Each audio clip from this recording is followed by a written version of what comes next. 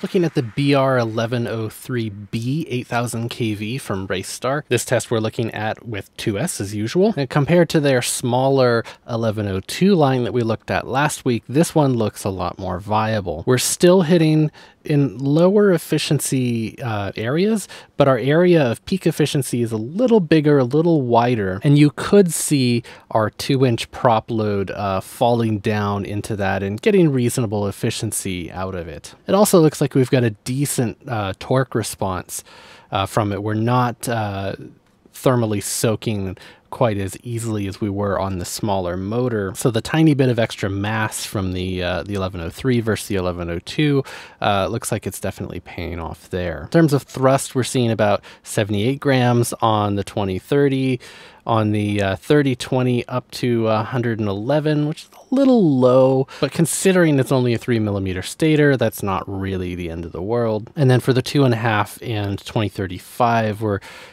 getting about 96 grams and 79 respectively. But if we compare this with our sample King Kong motor, you can see that even though it's better than the 1102, we're still not quite what we would want to see out of it for a typical 2.5 or 2-inch prop load.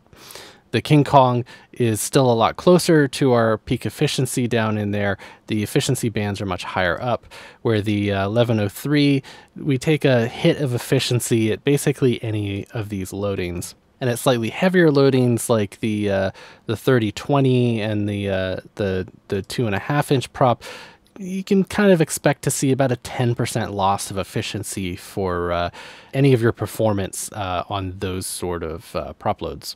And to the 100% throttle traces, you can see we're a lot closer in performance with the King Kong 1103 and the Racerstar 1103. The Racerstar having slightly less torque, a little higher kV, and we can see that reflected in the slope of this line. While it's a shallower slope, it is going to extend out further, and our ultimate RPM at zero load is going to hit higher than the King Kong. But the point that they cross over is at such an incredibly low load, you're really never in a place to take advantage of the extra kV just because of the lack of torque comparatively.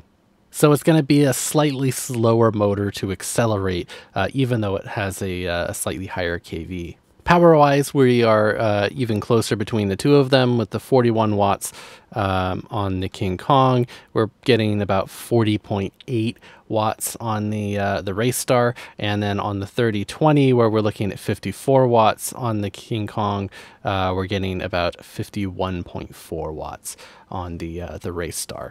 So even closer than the smaller 1102. The power draw on these, the peak power draw, is going to be very similar. The big thing you lose is just a little bit of thrust and a little bit of motor acceleration on the Racerstar.